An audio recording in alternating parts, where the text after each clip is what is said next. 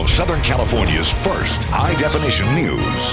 Eyewitness News at 6. And also new at 6, Culver City bids farewell to an iconic piece of artwork. Ed Massey's Syncopation mural was carefully removed today from the Culver Plaza Theater complex, which is set to be demolished. Massey created the bright and bold shapes back in 2004 using mops as giant paintbrushes. It stands 35 feet tall, 241 feet long. That mural will now go up at the Del Rey Westside Neighborhood School. Massey says he's pleased with the new home and hopes it will inspire creativity.